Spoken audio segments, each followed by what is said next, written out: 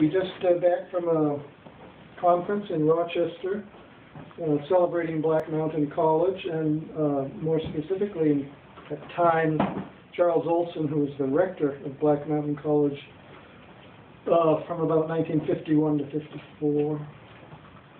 And I studied with him in graduate school and had really spent quite a bit of time on his work. And I thought I'd read one poem in honor of Charles Olson called Until. Until you do know, Olson said. And for 23 years I've carried it around like a stone in my head as part of the Zen apprenticeship I'd invented for myself. He read the definition of Buddhism from Webster's dictionary, but I was too smart for that. So he hit me and warned, don't ever want to be a poet, which I thought more appropriate. How break through delusions?